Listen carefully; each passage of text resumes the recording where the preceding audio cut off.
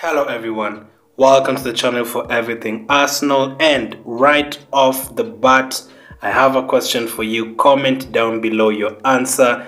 Which of these formations do you prefer?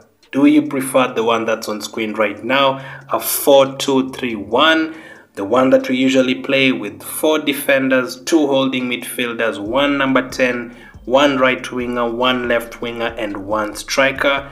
Or do you prefer having a back 3 with 3 centre backs, 1 left wing back, 1 right wing back, 2 holding midfielders, 1 can push forward, 2 strikers and 1 number 10? Or if it's a 3-4-3, 1 striker and 2 other forwards either side of him? Which one do you prefer, a back 4 or a back 3?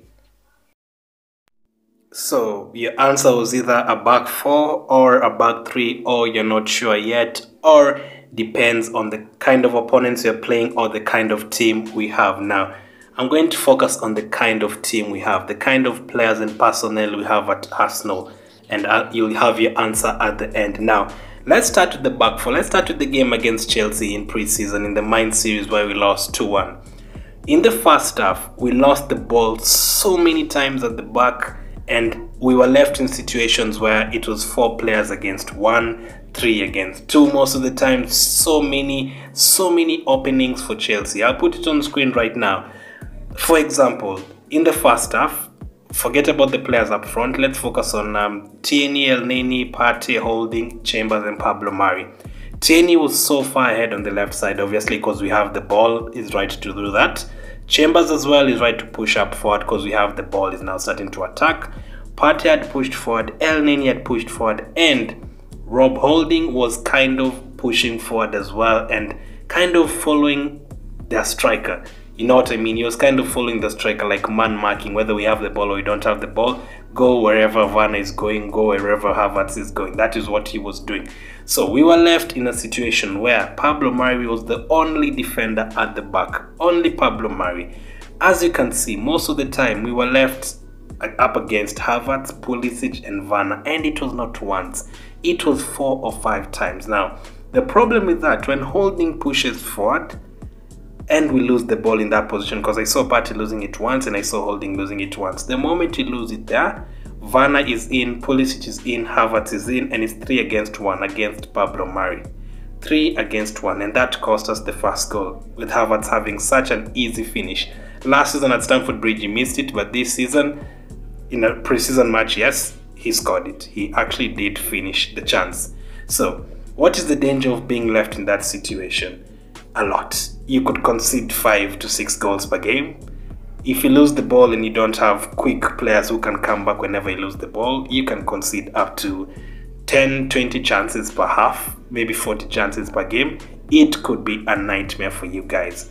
And the kind of players we have right now, we cannot play with that tactic. Playing from the back with those players and also pushing forward that much, including the center backs with those players, and you're left in that situation with 3 very quick players in Werner, Pulisic and Havertz. Now imagine you're up against De Bruyne, Sterling and maybe Harry Kane if he joins them, or you're up against Rashford, Sancho and Cavani. You're going to be in a lot of trouble. Even against the Leeds, if you're up against Rafinha, Bamford and Harrison or Rodrigo with their pace, you're going to be in a lot of trouble before you cover and you try to come back, because Tierney is already out of the game there. Chambers is already out of the game. Elneny and Partey already out of the game because they've pushed forward. So that's the back 4. What would have been the situation if we were using a back 3? So let's try and replace one of the forward guys with Ben White. Let's say Ben White started the game yesterday alongside Holding and Pablo Mari. Now, all of a sudden it looks a bit better. Obviously not 100%, but a bit better now. Let's say Tierney has pushed forward, Chambers, Partey, Elneny have all pushed forward, and Holding as well has pushed forward now. Even if you have Havertz, Pulisic and Werner, at least this time round you have a back 2 remaining, because from a back 3, if one pushes forward you have 2 remaining. So in that situation it's better than having 1. In that situation Pablo Mari and Ben White can communicate. Ben White can push to Werner's side and maybe the ball will never even get to Havertz.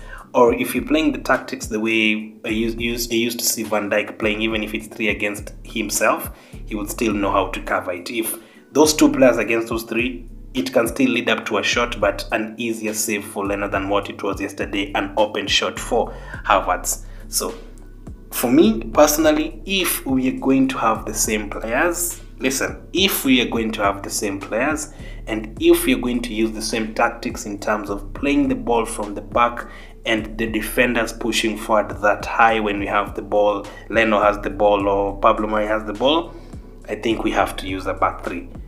And that is not just the reason. Obviously, up front, it could allow you to have a two up front with Aubameyang and Lacazette instead of Aubameyang playing on the wing and defending most of the times. Yes, I know playing a back four allows you to have a number 10 and a right winger, for example, Saka, Smith Rowe, both on the pitch, and maybe playing a back five, you could still have both of them on the pitch alongside Aubameyang, but that would affect, I know, Pepe. But if you're playing attacking wise, you could have Pepe on the right, you could have Saka on the left, Smith Rowe up front, and just next to Partey and Aubameyang up front, you'd still have those players and still a back five. Tierney pushing forward and whichever player is going to play as a right back. But if you're playing with the back four, I mean, when you lose the ball, the number of chances I saw us giving Chelsea yesterday in the first half, that is suicidal. That is suicidal kind of play. So if Arteta wants to use the same players and the same tactics, I know Granit Xhaka will be in there, I know Ben White will be in there, all those players, I know Saka will be back and stuff, but we still have the likes of Holding, we still have the likes of Bellerin, we still have Chambers, we still have El Neni in the midfield. We have to be using a back five. So that is just my opinion. So a couple of questions for you guys as well. Let me know if which of these teams you'd have preferred yesterday. Team A with Tierney, Pablo Mari, Holding and Chambers, the one that played yesterday, or would you have preferred to see Tierney, Pablo Mari, Holding, White and Chambers? Which one would you have felt safer with in that team, in that stadium, in that pitch against Chelsea? Which one would have made you feel better? Because for me, I do kind of prefer a back three. I know the reasons of preferring a back four. If we have different players, listen, if we sign Maddison Aouar, a 4-3-3 or a 4-2-3-1 is definitely suitable for us. But with the kind of players we still have, I'm thinking a back five is for us, because Kolasinac can defend, Bellerin can defend. Hopefully those players won't be here, but let me know which one you prefer, a back three or a back four. Just overall and with our current players, which one do you prefer? Which one should we play next season if we have the same players? So make sure to smash the like button. I'll do another video breaking down the back three and the back four in more detail. So as of now, thank you for watching, keep staying safe, and I'll catch up with you guys later.